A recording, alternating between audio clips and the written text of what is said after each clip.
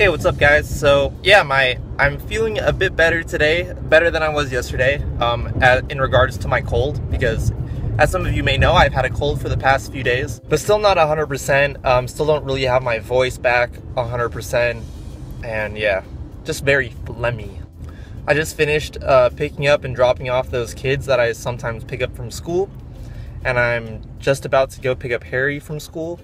In case some of you guys were wondering like how I got into that, like picking up these kids from school, it's like a while ago, like I want to say probably about a year and a half ago to a year and a half ago, I started doing Uber, and for a short time I did it for, you know, a couple months.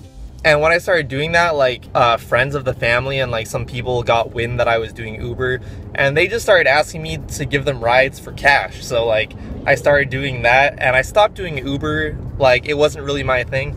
And I just, but I continued giving people rides for cash, like people that I know and stuff. It's like, yeah, it's cool. That's why sometimes I say, oh, I'm dropping my neighbor off, or I'm picking up these kids from school. It's because of that. Which brings me to my next topic, school. And should you go to school? Hey, what's up guys? So as I said earlier, the topic of today's video is whether you should go to school. And by school, I mean, I'm not talking about high school. If you're still in high school, or you're younger than that, like, yes, you should probably definitely be going to school. But as for college or university, it might not be for every single person. I recently saw a video that Casey Neistat made, and he kind of talked about this. He was saying sometimes people ask him, oh, should I go to school for film? Should I study film, this or that? Basically, at the end of his video, he said, going to school for something like that is a big stepping stone, although school might not necessarily teach you how to be creative. It might not teach you how to be able to tell a good story. But it definitely will help in some way or another. A lot of you guys are probably Casey Neistat fans, especially if you guys vlog yourselves, or if you follow other vloggers, you probably follow Casey Neistat. You know that he didn't go to film school, and he became a professional filmmaker. Just to give you an idea, here are a couple really successful people who did not go to college, or dropped out of college, or even dropped out of high school.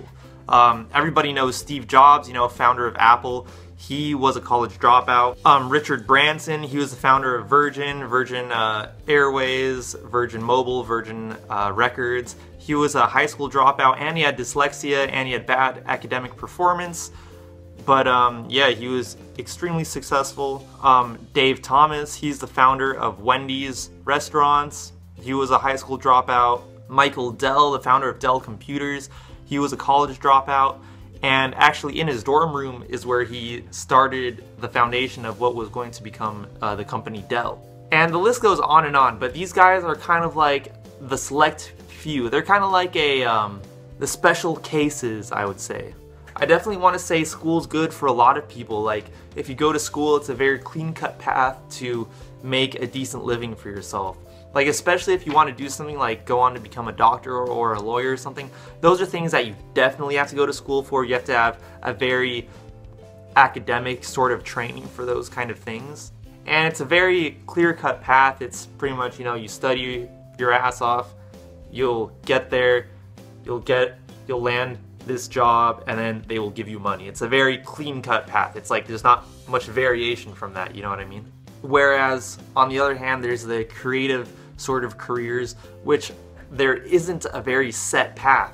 You know, I myself, I went to school to study graphic design, and I graduated, and that, yeah, that is kind of a clean-cut path, but there are also other ways. Like, there's probably a lot of people, such as my dad. My dad never graduated from university with a degree in graphic design, yet he's a graphic designer. It's not like something where it's really necessary, but let me tell you, going to school to study graphic design was definitely a big help for me.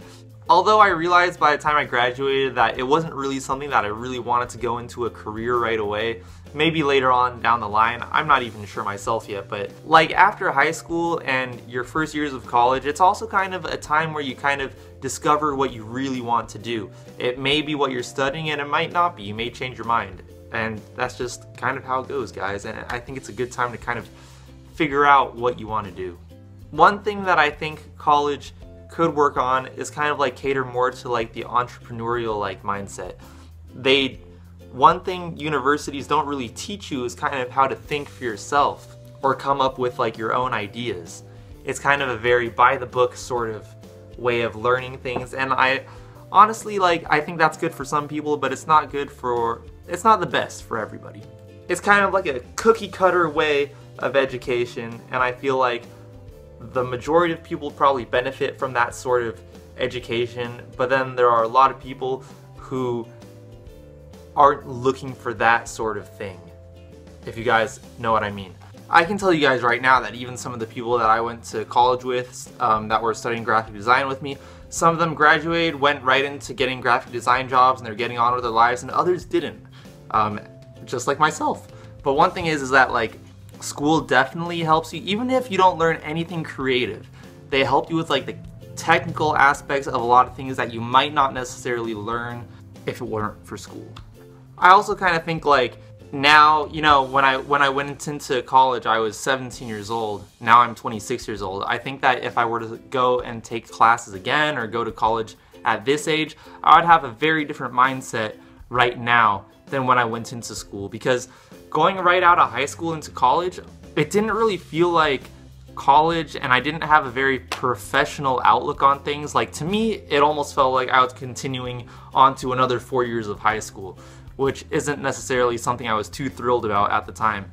And one cool thing about my major, I can't speak for others because I don't know, but there were people who were around my age in my class, and there were also people who were in their mid-20s, late 20s, and even older than that, in their 30s and even 40s. And it kind of showed, like, the difference between some of those people and the people my age.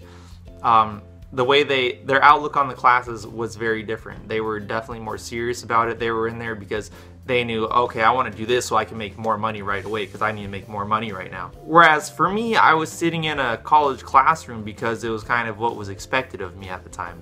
But I'll tell you guys, I'm glad that I did it, and I'm glad that I did graduate. I didn't slack off. I worked really hard to graduate within 4 years. And I'm glad that I did it, but at the same time, if I didn't do it, just because I know how my personality is, I wouldn't have been sitting idle. I would have been doing something. So whether I was doing that or if I was doing something else, I knew that I wouldn't be wasting my time. There were even times when I was in college, like, I think I was going into my last year, and I was thinking to myself, geez, like, I wish I could just drop school right now and focus on music. But I'm glad that I didn't, because I only had 1 year left to go, and within a year, I probably wouldn't have accomplished that much musically as I thought in my head at the time. So I'm glad that I did it. So guys, like, if you have the opportunity to go to school, I would definitely take that opportunity, unless you have something already going for you. And I guess the message that I want to leave you guys with at the end of this video is, just because something's expected of you, or just because something is the norm, doesn't mean that that's what you need to do. In the end, it's your life. And you might get some people talking behind your back, oh, you know, that guy is such a loser, he's not going to school or anything, he's just sitting at home working on his computer. It's like, you're taking chances to better your future. Whether the path you take is going to school, a very formal path, or you're taking a path that you're creating for yourself, neither one is better than the other. So don't worry about what other people are telling you, and don't let other people influence you in your decisions if you really believe in what you're doing. If you're starting up a company and you're young, you're like 17 or 18 years old, people are pushing you to go to school, it's like, school will be there later. If you have this idea right now and you're making good headway on it, and that's where you feel in your heart that you should be, go with that. Go with that gut feeling. So yeah, hopefully this will help out a lot of my younger viewers. And if you're older, you guys, like, if you're like in your mid to late 20s and you haven't gone to school yet and you've been thinking about it, you've been putting it off, you know, you can always go back. You're never too old to go to school again, guys. So just remember that. So guys, I hope that helps some of you guys out if you're battling with this decision in your head. So if this is the first video of mine that you've ever seen, go check out my channel. I do a lot of music, I do a lot of covers, I do daily vlogs. Oh, I forgot to mention, you know, I haven't gone into working for someone in graphic design. Like, I don't have a full graphic design job, but I do like freelance jobs from time to time, and it helps me a lot with my videos. Like, if I didn't go to college for this, I probably wouldn't know how to use like Adobe After Effects and all that. So it definitely does help me out. I do all my own graphic design for my job, I mean for my band and my music. So yeah, it's not like all that education went to waste, guys. I'm using it almost every day. So, alright guys, I'll talk to you tomorrow. Peace, good night.